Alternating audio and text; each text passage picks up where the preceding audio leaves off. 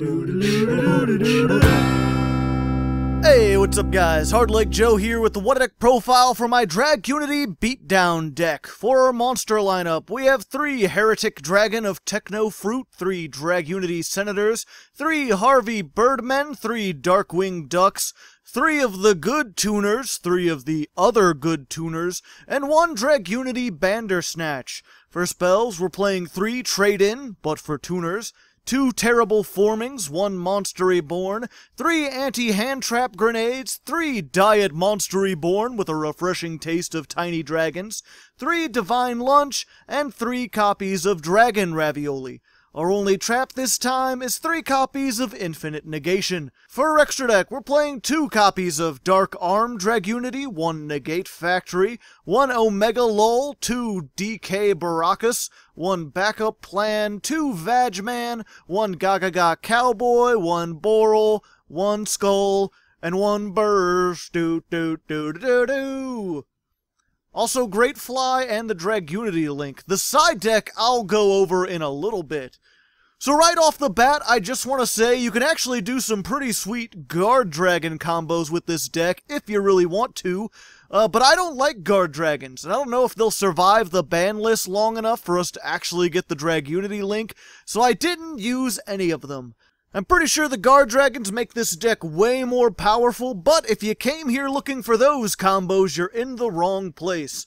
This build focuses mostly on actually making Dragunity synchros, alongside a couple bonus links when possible.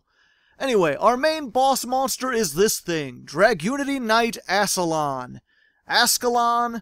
I don't know how it's pronounced, but I know that it's a dang good monster going second. It's got a whopping 3,300 attack, and a not once per turn effect to banish a Dragunity from the graveyard, to target an opponent's monster and banish it. With the way this deck works, you will usually have at least 3 Dragunities in the grave after making this, sometimes more, meaning against some decks you could just straight up banish the whole field of monsters and leave your opponent weeping in a corner. As if that wasn't enough, if this card is destroyed by your opponent, you can summon a Dragunity Synchro with 3,000 or less attack from the extra deck, and it counts as a Synchro summon. This lets you float into another one of our main playmakers, Dragunity Knight Barca. Barca? Baraka? Whatever. This thing has 2,000 attack normally, but when it's summoned, you can equip any number of Dragon-type Dragunities from your graveyard to it, and it gains 300 attack for each. Since Big Daddy Dragon over here is, you know, a dragon, this will always have at least 1 equip when you float into it, giving it a decent 2,300 attack, enough to maybe chump block for return.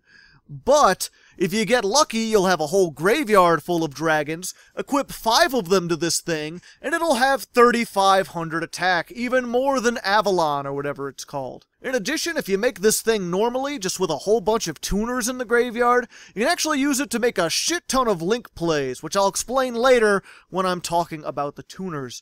Regardless, other than this, we have Crystal Wing, classic synchro at this point. I assume you're familiar with it. Psyframe Lord Omega, same thing. These are both good to go into first turn or under certain circumstances, since they've got some negation and disruption properties, and they can be built decently enough with the Dragunity Synchro engine. Speaking of which, let's go ahead and go over that now. Dragunity Synchro climbing is pretty easy, but it's a bit on the convoluted side, especially if you're unfamiliar with it.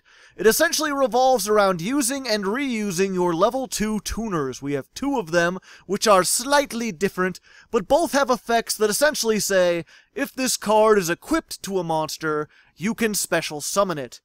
Dragunity Ducks can take either of these 2 from the graveyard and equip it to itself when it's summoned, and Senatus can discard a Dragunity card to equip a tuner straight from the deck. These are both level 4 non-tuners, so once you have your tuner equipped to it, you just summon it out, and bam, you got yourself a level 6 or 8 Dragunity Synchro. The reason why we can make 8 is because the Sword Face guy says you can treat it as a level 4 instead of a level 2, if you feel like it. You can only use it to make Dragunities though, which means if it's all you have, you can't go into Crystal Wing, sad face. That's why we play the other tuner who is always level 2, but has no restrictions on what you can summon with it. Anyway, whatever you make, it's most likely going to be a stepping stone, because both the level 6 and the level 8 synchro equip a Dragunity from the graveyard to itself when they're summoned.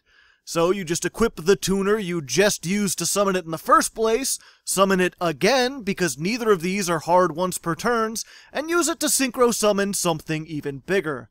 So basically, if you've got Duckman and a way to get a tuner into the graveyard, or you've got Senator and any other Dragunity, you can make your way into Big Papa ASCII art over here and do a whole bunch of damage. Alternatively, if you've got a way to get multiple tuners into the graveyard, then you can summon Baka Senpai over here, equip him with like 4 tuners, summon them all to get 4 dragons on board, and then go into a whole bunch of Link plays. Usually I just go into Borreload or Skull Dread or occasionally Agave Dragon for that sweet 400 burn damage, but if you're into doing convoluted 10-minute long combos, you can also use these to do all the Guard Dragon stuff that I mentioned earlier. Extra deck aside, pretty much everything else in here is just an extender you can use to push through negates, or to make even more extra deck monsters if your opponent has no negates. This Hieratic Dragon you can special summon from your hand if your opponent controls a monster, but it can't attack. There's a lot of cards that can do this, but this is a level 6 dragon, which means it plus a tuner can get you into one of your big old synchros, and it makes great material for the Dragunity Link, which I'll go over in a little bit. Likewise, Garuda the Wind Spirit, a level 4 you could special summon by banishing a wind from the graveyard. Good for Link material, good for Synchro material, and since all the Dragunities are wind, you can usually get the stuff in the graveyard for it fairly easily. Cards of more cards let you discard a tuner to draw 2 cards, which is great because you want tuners in the graveyard, and you like drawing cards. Terraforming is here to get Dragon Ravine. Dragon Ravine lets you discard a card to either search a level 4 or lower Dragunity, or send one to the graveyard, which pretty much just facilitates all your plays and makes a lot of your stuff into 1 or 2 card combos. World Legacy Guard Dragon is a nice new tech. When it's activated, you get a level 4 or lower dragon in your grave, and either add it to your hand or special summon it, which can extend your plays even further, or help you recover if your opponent kills one of your tuners while you're trying to combo off. Also, while it's on the field, you can once per turn target a dragon you control and move it to another main monster zone.